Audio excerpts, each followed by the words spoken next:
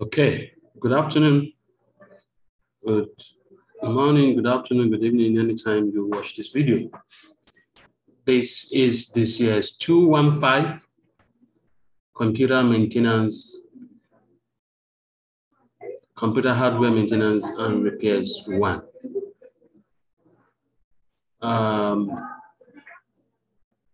want to continue with the first lecture so that you can get started. I got information that you are still registering, and so I cannot wait. So as you come on board, try to get started. Start watching the online lectures and start preparing, because we don't have much time for this semester. So as I earlier said in the first video, Introduction to Computer Maintenance, Computer Hardware Maintenance and Repairs 1, where you have been introduced to the syllabus in summary and the practical session topics. So you need to be up and doing. So now I'm going to do this first lecture. As I earlier mentioned, I will be taking the lectures group 1 and 3. And so we'll be using video and online and physical contact method. So get ready. Okay. I'll be sharing my slide now so that you can see. I'll be sharing my slide, PowerPoint. I will take the first one. This is computer maintenance troubleshooting. Here, from the first topic on our syllabus, we are talking about introduction to computer maintenance, definitions, and all the lab safety procedures. I'll be taking that in this video, so take note. Okay, so back to my screen now. I'm going to, okay. So let me quickly take this off so that I don't have to cover the screen. What you will want to know is that this course is for both computer science and computer engineering students. We are welcome to Diploma 2. Congratulations for a successful examination that allows you to come to this Diploma 2. I want to encourage you to be very serious, because this is a 3-unit course and you need to do both theory and lab. And we also have continuous assessment. All this will contribute to your final success. Don't wait till the end of the semester to read. And don't say, I'm going to try in the exams. As at now, we have CA for the lab, CA for the theory. And they are 2020. So altogether, you have 40. And now you're going to have 60 marks for the exams. So if you can do well in both the assessment for the theory and the lab, you're able to get 40 over 40 or something close. You should be very confident that you can make A in this course. So the course is very simple. It's what you can easily touch and feel and practice. And so don't be afraid. This course is going to be very interesting, I promise you. Now, let's talk about what is computer maintenance and troubleshooting.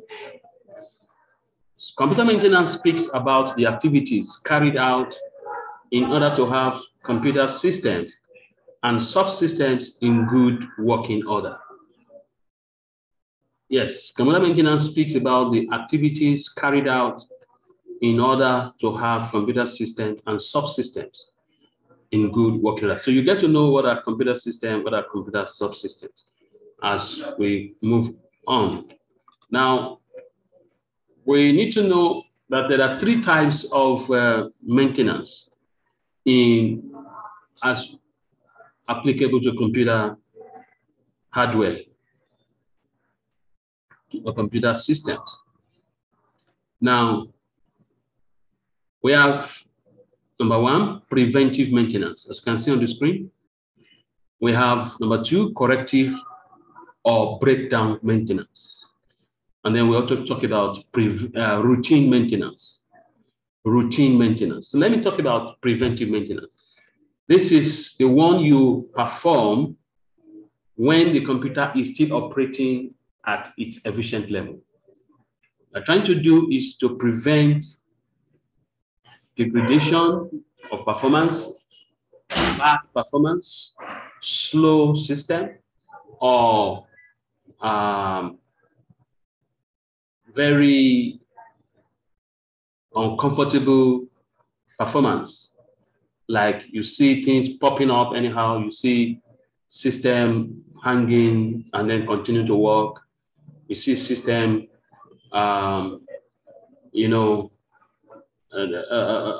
booting slow. Having slow performance during booting and during operation. So all these are what we call degradation of performance. So if you want to prevent that, then there is need for you to carry out regular preventive maintenance. They are to be done even weekly basis. This can be talking about, uninstalling programs that have, been outdated. Talk about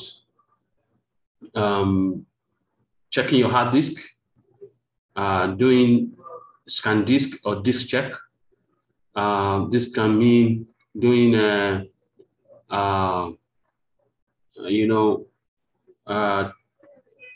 freeing more space on your hard drive using a disk cleanup. These are things you can do regularly, probably weekly, if you are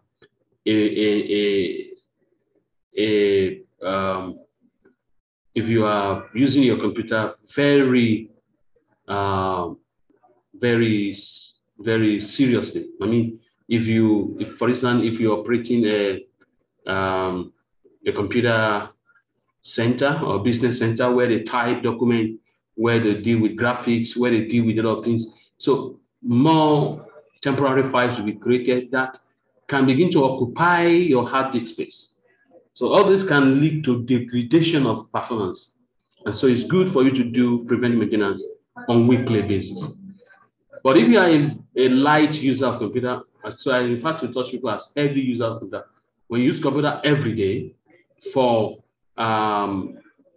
document processing, graphic processing, and photo editing, and video editing, and all the like. So this can be taken to be heavy users, or you use it for probably simulation, or you have to simulate almost every day and all that. So you can be taken to be a heavy user of computer. But those who are light users, they just use it to type document once in a while, and all they do is probably watch, videos on the laptop.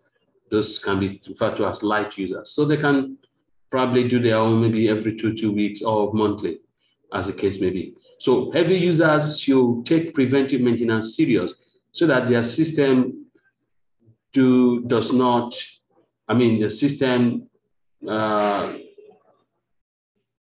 do not start behaving poorly, performing poorly, like slow performance, hanging sessions, and others. Preventive maintenance also include scanning your system regularly for virus, so that virus will not cause your system to have problem. Also, it also involves updating your antivirus, because if you have antivirus in your system, you're not updating it regularly on the internet, your computer will be exposed to new viruses. So your antivirus is as good as the current updates of your antivirus engine. We talk about the database of your antivirus. That is the detection engine.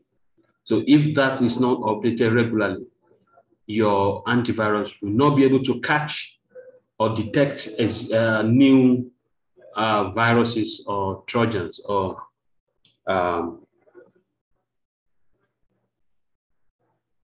what have you. So that is preventive. Then corrective maintenance, okay, or breakdown maintenance. This is the type of maintenance that you need to carry out when a system or subsystem finally collapses. So what this is talking about is that this is the type you carry out when a system has broken down. Probably when the system cannot boot again, or when the system is booting, but it's not getting to desktop, it's stopping halfway, or the system is hanging, but cannot proceed from that hanging stage. Or when you have the system giving you blank screen. All these things are corrective. These are system breaking down that you cannot even make use of the system at all. So corrective maintenance will be carried out when this happens, and you will need to get your tools. You'll probably open the system unit, or if it's your laptop, you need to open the laptop and check for power connection, check for RAM, all these things. You may need to touch one or two hardware components. So that is what we talk about corrective or breakdown maintenance. Now, we're talking about the number 3 types of maintenance is the routine maintenance. Now, this is actually a regular schedule or timetable strictly adhered to by the owner of the computer and a third party. And the maintenance company. So that will be performing the maintenance on the system regularly. This can be monthly, this can be bi-monthly, and this can be 6-month interval. This can be quarterly. Now, it depends on the type of usage the computer is put into. Now, if we have heavy usage, then it should be irregular. If it is light, it should be probably not too regular. Probably, for example, the heavy user may have monthly. If it is light, you may have bi-monthly or quarterly. For instance, I worked with a company in Lagos when I was doing my IT, and the service, computers for the service computers for Leventis United, for Leventis Technica, sorry, and they deal with Olivetti business system at that time. Some about 2 decades ago, about roughly 20 years ago, when computers were not seen everywhere. So, and the companies cannot afford to have their internal, maintenance personnel. So this UBA that time, I remember, they have to enter into a maintenance contract with that company that I work with. And we do go every month. We go around their branches in Lagos, in Ibadan, in Abeokuta, in Benin, and all the other places to service. So because this is it is zoned, so that we'll be able to concentrate on this. Anytime there is any emergency, we get a call from them, we'll have to go there. So this is a contract that can say is a routine maintenance contract that have to do with, performing preventive maintenance and corrective maintenance anytime we go on those tour. And when there are emergency, we may have to go to carry out corrective maintenance. So the next thing is a computer system is a modular system made up of several modular parts or components. So computer system is not just one component. So, and this will help you to understand what is a system. A system is the interconnection of several parts or several components. And that means you need to understand the workings of each part or each component. So these modular parts of this component, they work together to form a functional whole.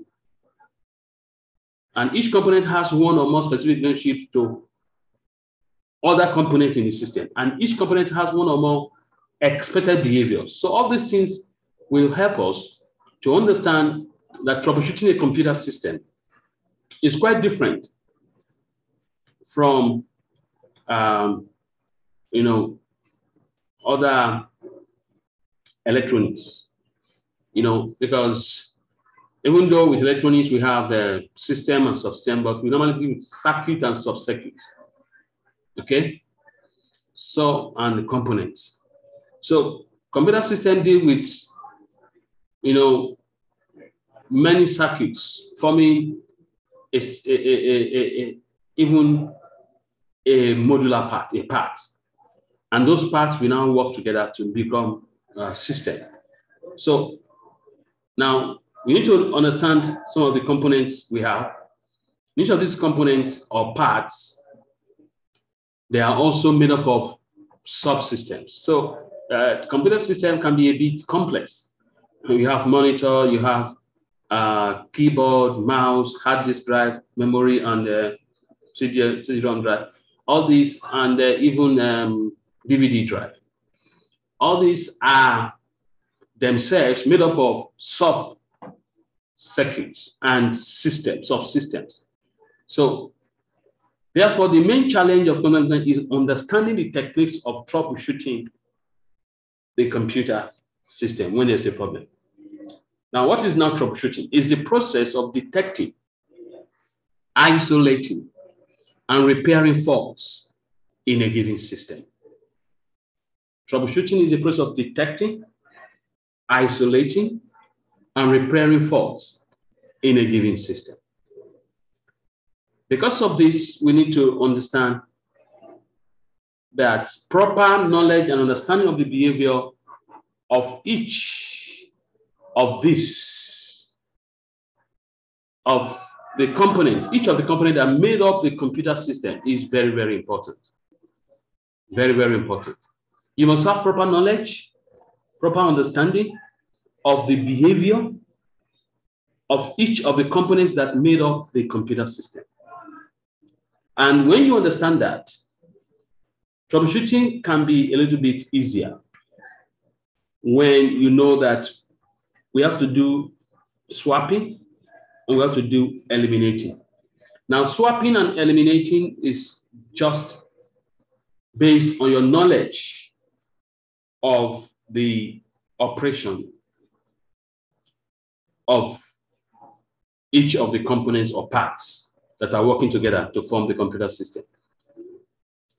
When you see a problem, you quickly link it to the component or part that performs that function that is not being carried out now, that is not available now.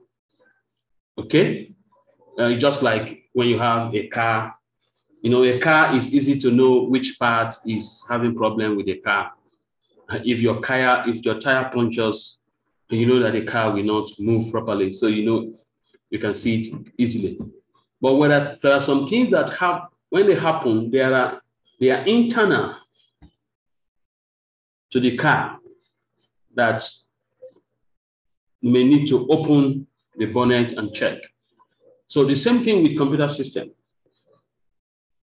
You need to understand that we can swap some parts to confirm, and we can eliminate some problems by looking at what is actually happening. So now there are simple rules that experienced troubleshooters carry out.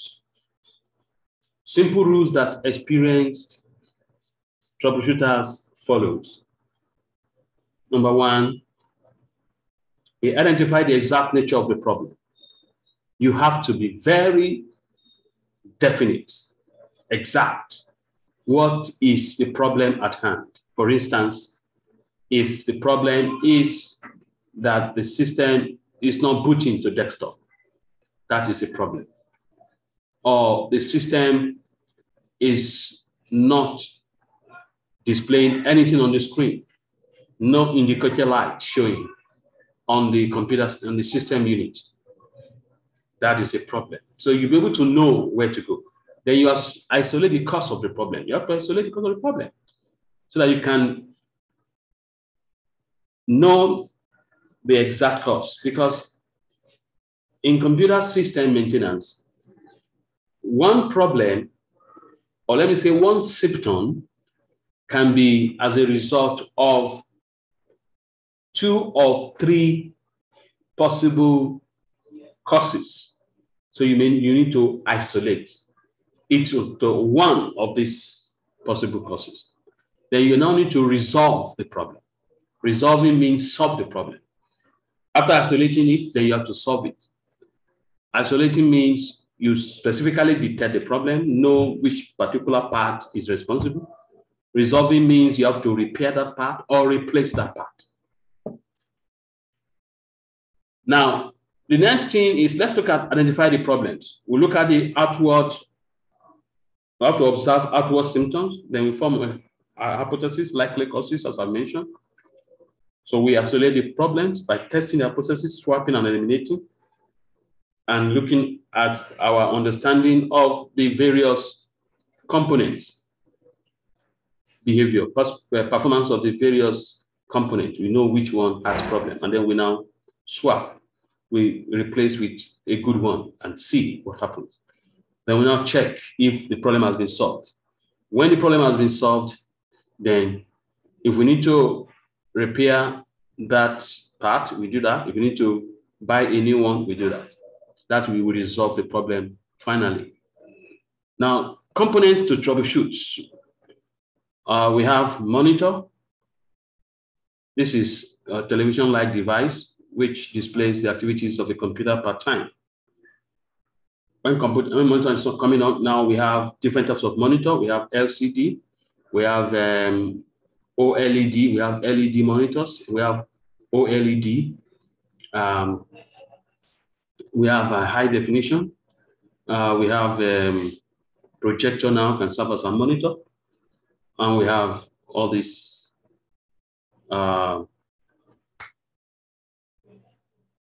other types of monitors.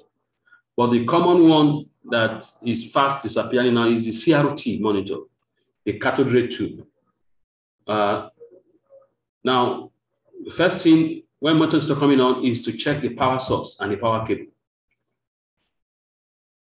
Now, when number 2 problem that you can come out, the monitor is on but not displaying anything. So check note of that.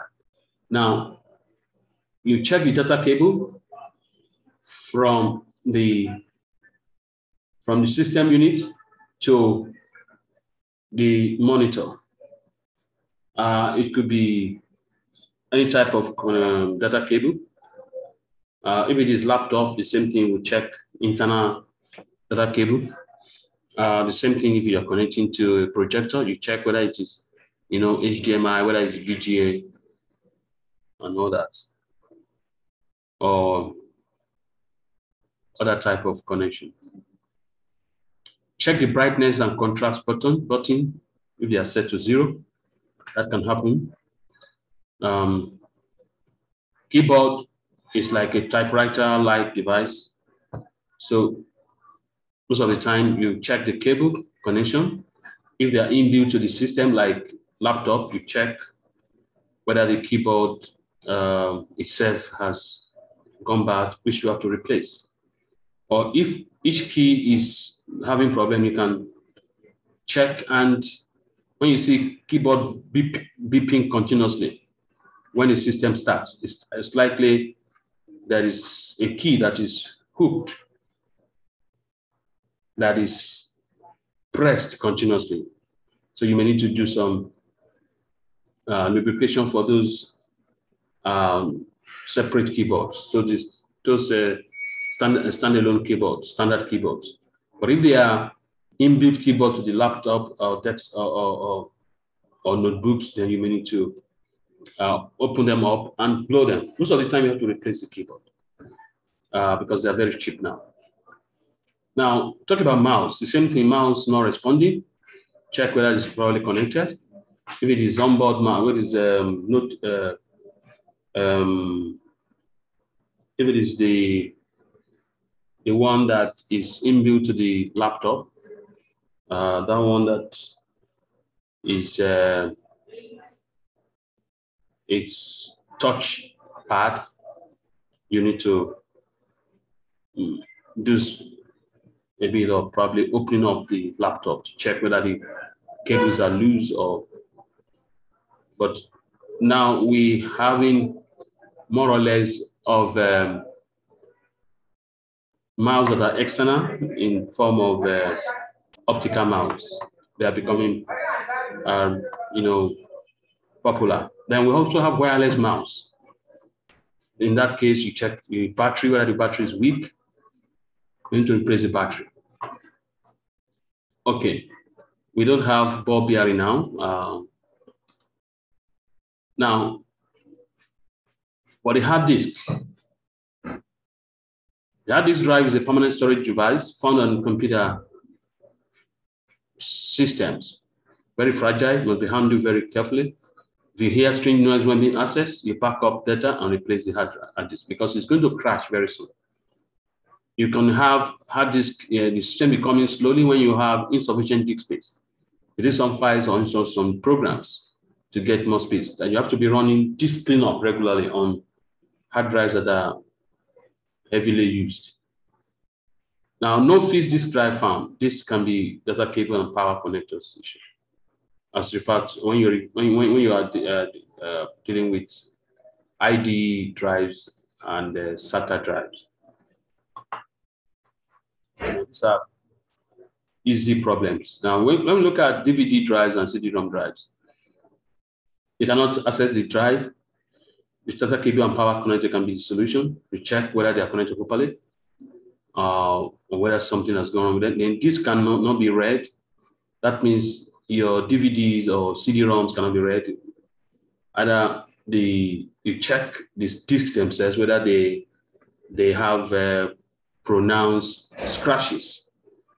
But if the discs are working very well on other machines, on other systems, it may be that your lens is weak. The lens of your DVD drive will be dirty. We need to clean it with the lens cleaner. Now, if indicator LED is on constantly, maybe the data cable orientation is not correct. Maybe the cable is inversely connected. It's connected the wrong way. When you're connecting your DVD drive and you're connecting your CD drive, you see that pin 1 should go to the red mark on the ID cable should go to pin 1 on the drive side. Memory, RAM, the computer memory or RAM is the working storage of the computer. Whatever will be run, any program that will be run on the system must be loaded into the RAM. So the higher capacity of the RAM, the better the performance of the computer system. Now, if your computer is working but not displaying anything, it's likely the RAM is not well seated, because if the RAM, what we mean by working, we mean that the power indicator shows, and it seems that the power fan is working and it's trying to boot. But because there is no RAM to load the program, it will just be looking at you like, let